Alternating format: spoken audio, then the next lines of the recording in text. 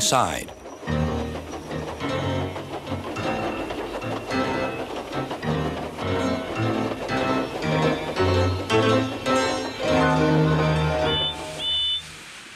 The diesel looked up.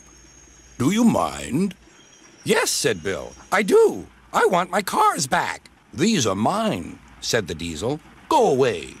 Bill pretended not to be frightened. "You're a big bully," he whimpered. "You'll be sorry." He ran back and hid behind the cars on the other side. Ben now came forward.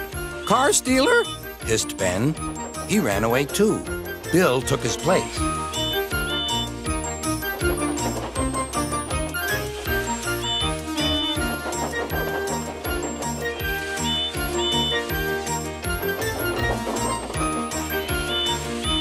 This went on and on till the diesel's eyes nearly popped out. "Stop, you're making me giddy."